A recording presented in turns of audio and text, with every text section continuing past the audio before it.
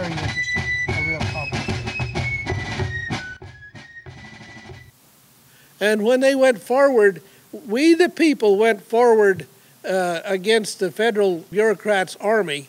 And when we did that, and when I say we, I want to tell you, it's not me, it was them that went forward. And they went forward not knowing the militia was going to back them up. This was something that I didn't even realize for a couple of weeks after I didn't start having time to see the videos.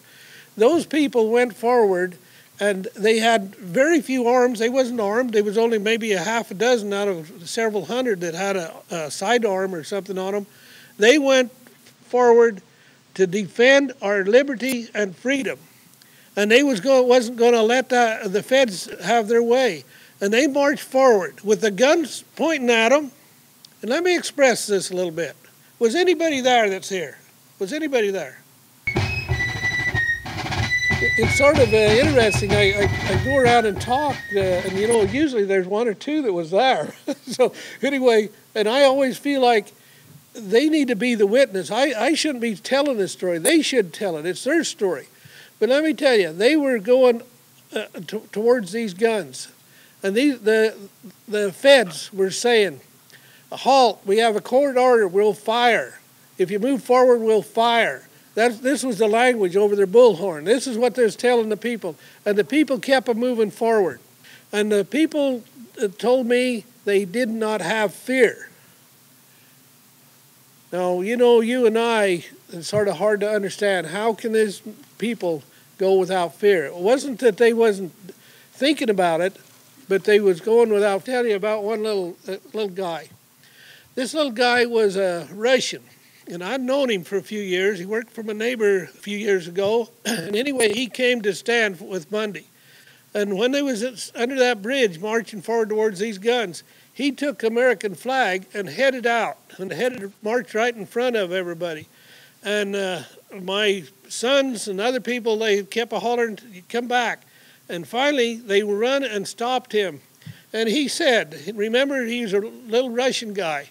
He said, I lived under this kind of a government, and I'll be damned if I'm going to be in America and live under this kind of government. And he was going to be the first man killed.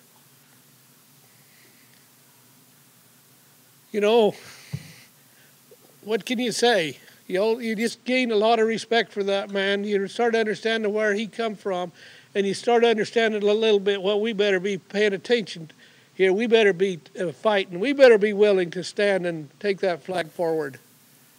I know you're here to learn about grand juries. And let me tell you, I don't know much about grand juries. I do know about we the people standing. And I have seen, let me just tell you another little example of we the people standing. My son Ammon lives in Phoenix, Arizona. And you might have read this on the internet you know, as he joined or tried to get airplane tickets, just like we did this morning. Well, he did that several times. And you know what he did? He challenges that. Every time they give him trouble, he puts that on the internet. And you know how many hits he'll get when he talks about the federal government retaining him and causing him trouble like they did Buddha and I this morning? You know, he'll get up to 500,000 hits on the social media. In less than 12 hours, 24 hours, he'll get 500,000. You know, we the people are paying attention to these problems. And you don't think 500,000 people makes a difference? That's how we the people, that's one of the ways, that's what brought the people to Bundy Ranch is the social media. But it was we the people that come. It wasn't Bundy fighting the federal government. Now it was we the people fighting the federal government. And guess what? The militia backed them up. Now let me tell you the story there. We the people and the horses and the men on foot and the women on foot going towards this army. I looked a little bit later in the videos, and here's militia in perfect position up on that top of that freeway with a cement barrier rail along there, pointing their gun through the cracks. Now those people, if the feds would have fired on we the people, that militia would have saved a lot of lives. And it might be the reason that the army or the federal army backed off, because they could see that militia was there. Now let me talk to you a little bit about militia. Before this standoff, I never understood militia very much. It's a little bit like I don't quite understand grand jury. But let me tell you, it was very clear that we, the people, had the right to do what we're doing.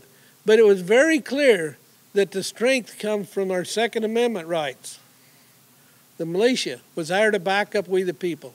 That's something that needed to be done, and that's something that happened at Bundy Ranch. I don't know whether it ever happened before for hundreds of years, but it did happen at Bundy Ranch.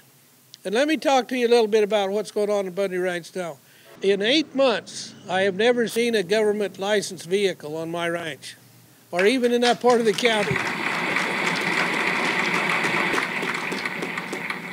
I mean, talk about relief. Remember, it was just a few months ago I had guns pointed at me, but now I haven't had one. I haven't had a BLM, or Forest Service, Park Service, Fish and Wildlife, federal, nobody. And I haven't got no letter from the court, and I haven't got no letter from the sheriff. They have left me alone. Now, of course, you know, there are always kind of rumors that they're going to come and get me. They're going to do this and that. But you know what I tell them? When you got guts enough to do it, just come on. Because, you know, I had thousands of people there helping me, and now I know that I'll have 10,000s of people helping me next time.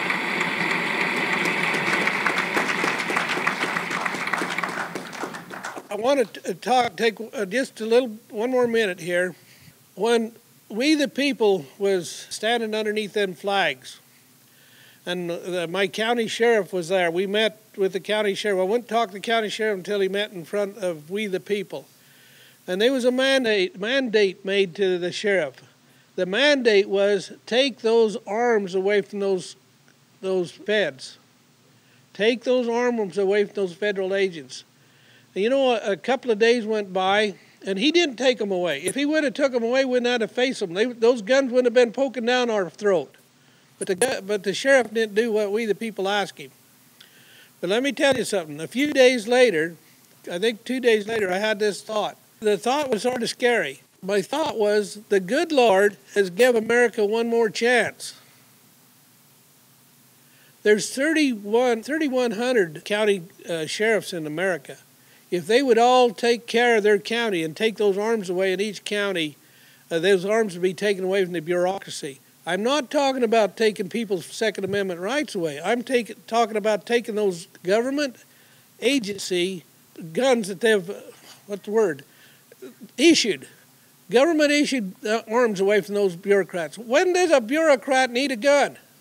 Why do they have all of these, you know, you hear all about all of these ammo they're buying. That ammo's not to shoot foreign enemy. They're to shoot we the people. And why do they need that arms? And why do they need that guns? You know who's supposed to protect our life, liberty, and property? Who is supposed to protect our life, liberty, and property?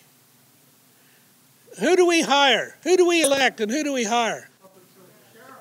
Our county sheriff's job. He's the only man we hire and the only man we pay to protect our life, liberty, and property. Of course, he has force, but we hire him. We elect him. And we don't have, the feds don't have no jurisdiction and authority here. So what I'm telling you, America, we better wake up and we better take those guns away from those bureaucrats, or we're going to have to face them in a civil war.